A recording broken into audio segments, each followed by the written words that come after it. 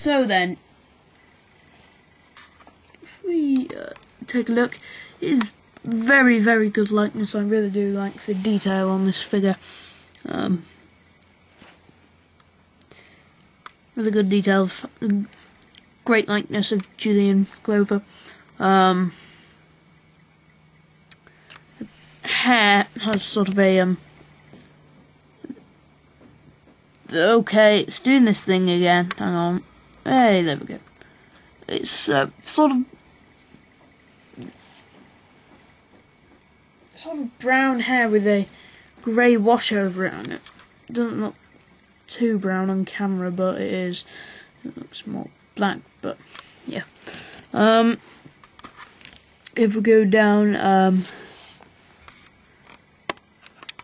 he's got his blue neckerchief here with the golden thing on it. His shirt has the black collar piece, and then it's got the waistcoat with the jacket on the top. Again, there are some quality control issues with this. There and there, big flipping scratch on it, but never mind. He has his blue handkerchief here. If we go down, we've got the black. You can see the black shirt. You can see bits of the shirt there, and the hands go down. He's wearing his shoes. The base for this figure is actually a Primeval figure. I don't know who it was. I don't know who it was. I don't watch Primeval. I actually don't have any of the figures. I've been meaning to, but on his hand he has the ring. Yeah, which I'm not sure what it is. I haven't seen the whole of the episode, but now that I have this set, I haven't seen the whole of the story. I mean, now that I have this set, probably will. It's just there's a bit missing on YouTube, so yeah. His hands are quite loose on mine. I'll probably do some articulation on this. Yeah. Oh, sorry. So yeah, I'll do some articulation now. I can't speak. The head doesn't do a 360 because of the jacket up. The arms do a 360.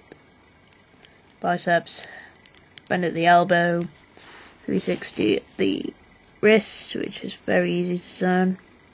No effort needed at all. The waist does a 360, and the legs go forwards, backwards, in, out, you shake it all about. The thighs do a 360, bend at the knee, and no foot articulation. So, now we'll get on to other stuff. His back. Yep, it's all white. So, whoa, tripod gone. Sorry, hang on. Right. So here he comes with a gun. Here.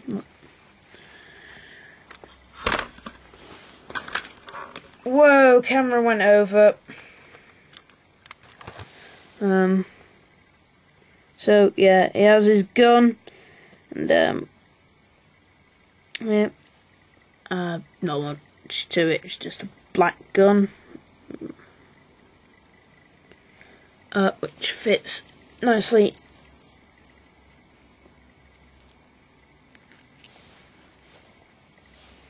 into his hand,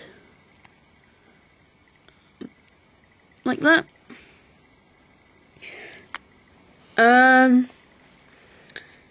Now, of course, as I mentioned in the beginning, the swappable head. So, it's quite easy on mine to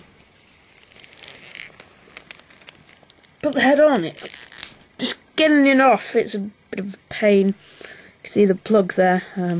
We just take Jagroth head, and there he is.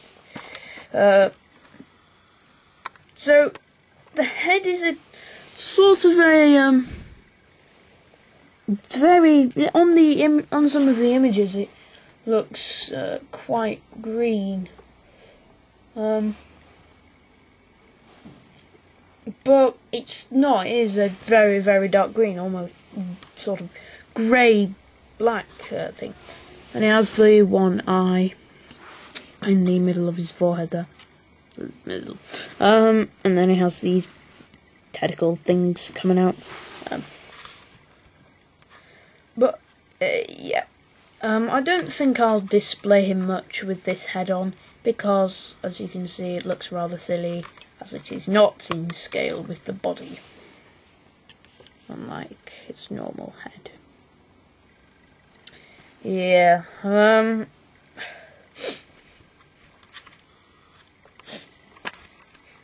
but, yeah.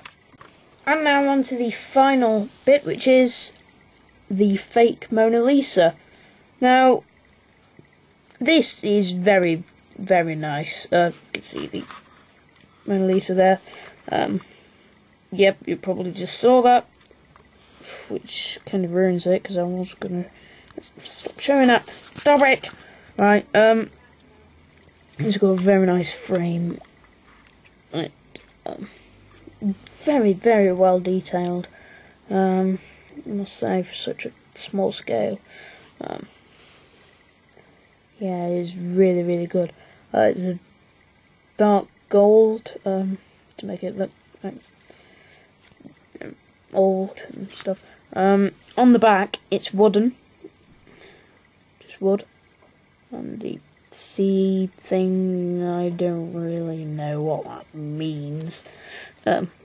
It's sort of rubbery, this, but the picture, very nice texture to it. Sorry, old sort of thing. Yeah. Anyway, now onto the little features. If you just, sorry if you heard any of that. My dog's gone crazy, but yeah. We just. Where is it? Bear with me. Yeah, here it is.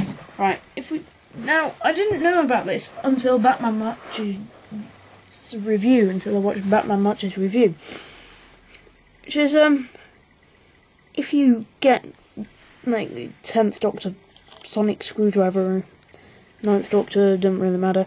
You can actually see that it does say this is fake. This is a fake, which is brilliant, because if in the episode, basically Scaroth, or Count Scarlione, has a bunch of fake Mona Lisas to sell to everybody, to all these planets, because it is the most, you know, the most, you know, precious painting. So he's basically got a bunch of copies in the cellar, and the Doctor writes on this is a fake for Romana, and it is actually his handwriting. This is amazing. So yeah, that is really, really good. I'm really impressed that they added in that. So that's pretty much all I have to say for this set. Gotta say, a fantastic little set. I'd probably give it a 10 out of 10. This is marvellous. So thanks for watching this review, guys, and bye.